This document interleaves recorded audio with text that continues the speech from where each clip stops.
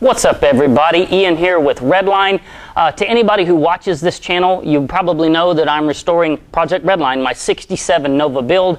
I'm going as far with that thing as you could possibly go. No roof, floors, firewall, build the frame from scratch, you name it. I am digging deep on this one. To do a restoration like that, you got to have a lot of knick-knack tools to be able to do things that you need to do. And so for that reason, I wanted to share something with you guys. What I've got behind me, I've come to call for the last year and a half my surgery cart. It's a collection of tools, some of them obvious, some of them not so obvious, that I use on a daily basis working on this car. And I just wanted to just do a little video and show you guys all my little collection of odds and end tools that I'm using that come in really handy. Let me turn the camera around and I'll show you what I got. Like I said, some of this stuff is obvious, some not so much. Let's go over it. First, a quality respirator. These things are absolutely mandatory. There's no telling how much asbestos I'm kicking up off of this car as I'm grinding on it. A flashlight with a little, angle head there that can change angles. Very, very handy.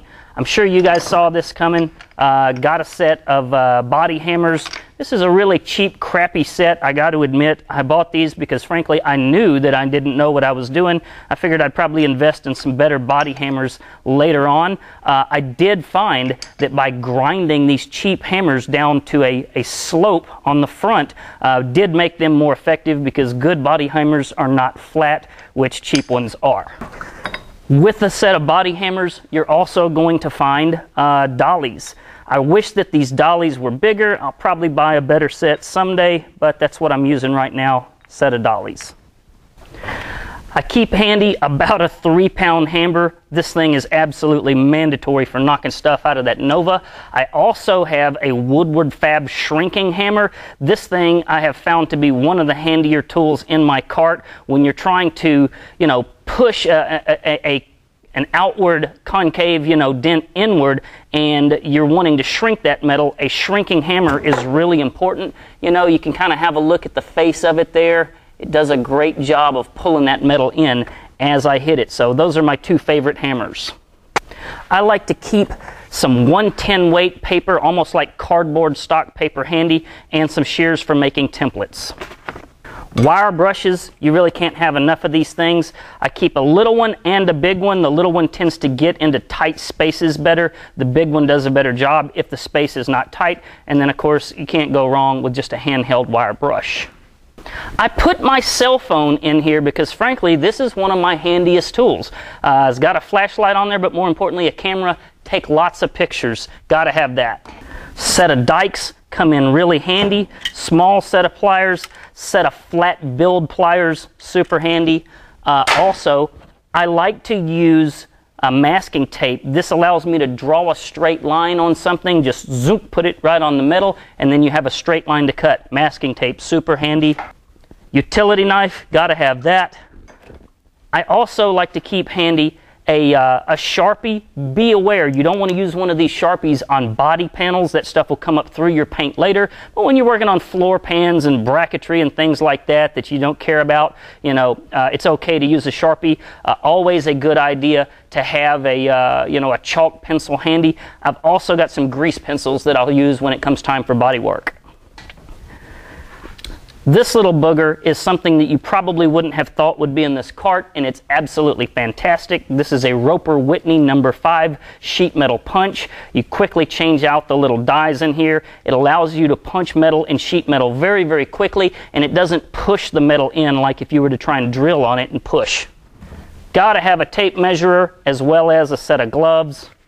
I do keep handy a set of leather gloves for doing serious work. Gotta have those.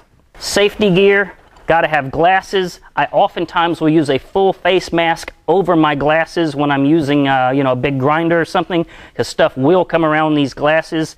Get yourself some good earplugs, and then of course I've got a do-rag here that keeps all the sparks out of my hair. Next up, can't go wrong with a Sawzall with a metal cutting blade. Absolutely mandatory. Something you probably wouldn't have thought you'd find in here. Just a simple piece of 1-inch square tubing. I use it as a straight edge. Very, very handy as a straight edge. Down here in the first drawer, Let's see here. Got a set of seam busters. We sell these on our website as well.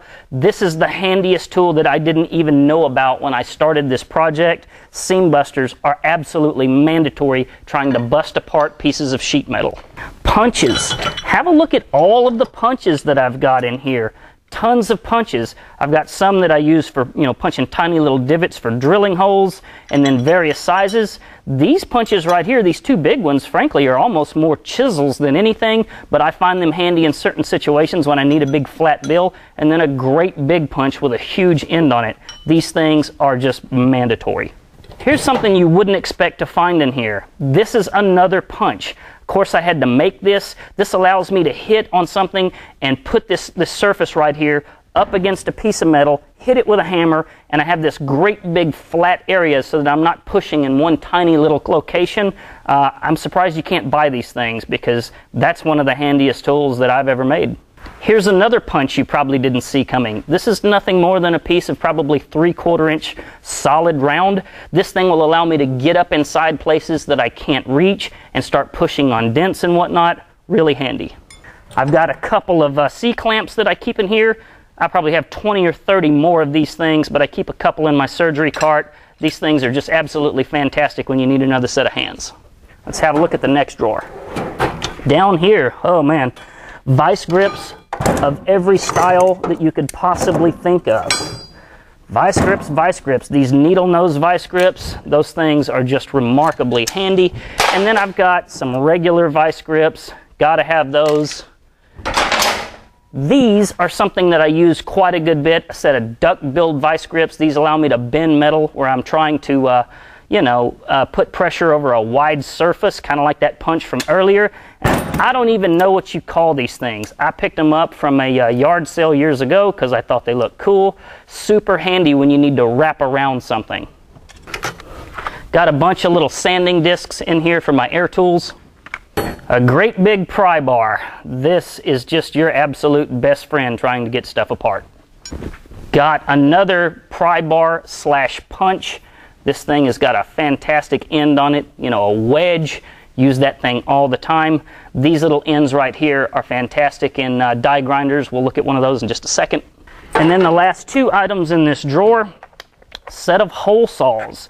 These things are wonderful for killing spot welds when you're trying to go all the way through both pieces. And then of course I've got some little spot weld cutters here, which are kind of like tiny hole saws. These things are just wonderful when you're trying to separate panels and you're not looking to destroy the back panel. Let's have a look over here at the side of my roll cart, at the business end of the roll cart. What do we got here? First, this is like a little Pit Posse air tool storage rack that I mounted onto my roll cart. Absolutely love that thing. Here I've got just a standard die grinder. I wish this thing was reversible like all of my air tools. Gotta have that. One of those tools that you never really saw coming, right? This is a little very skinny, very long belt sander. This thing will get up in places that nothing else will. Pick this thing up years ago. I'll cry like a little sissy girl the day this thing breaks and I can't find another one. Air blowgun, pretty much self-explanatory. Love this little booger right here. You can see I've got a flap disc on the end of it. This is a Cobalt brand. Been pretty displeased with the quality of this thing. It tends to leak air and you're just constantly screwing with this little adjuster right here. So it works, but not happy with the Cobalt brand. I picked up this little booger right here, I think from, Central Pneumatic. This is a Harbor Freight tool. It works, but it really doesn't have any power at all. In retrospect, I wish I had gotten a better brand that had more power and was reversible, but nonetheless, a tool like this is just, you gotta have one to reach up in places on a restoration like this. This is a tool you might not have seen coming. Obviously it's a die grinder, but more importantly, on the end of this thing, you've got a little carbide deburring end. I've got several different carbide tools.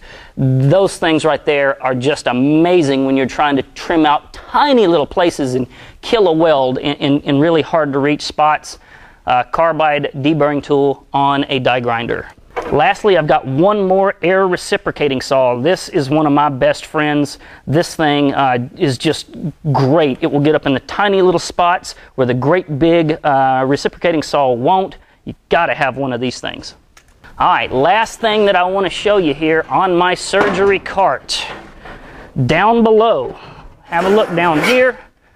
I keep 3 die grinders. I have removed the protective head off of all of these because I find that they really get in the way. I've removed the handle because they get in the way. I realize this makes them dangerous, but I do it anyway. So I keep 3 of these things that are identical. A wire wheel on one, a flap wheel on the other, and then a very skinny, cutting wheel on this one right here. You know, it's really great just to have all 3 of those plugged up at one time and be able to just switch out from one to the other without having to constantly switch discs. These things, I got them at Lowe's for like 25, 30 bucks a piece. That was money well spent. Well, that's everything that I keep here in my little surgery cart for building my 67 Nova. I'm kind of curious what you guys think that I've left out. What is missing from this that is something that I should just have on hand to reach and grab for constantly? A great little tool that maybe I missed. Comment down below. Tell me what you think. If you enjoyed this, give it a thumbs up. Click subscribe if you want to see more. I'm out.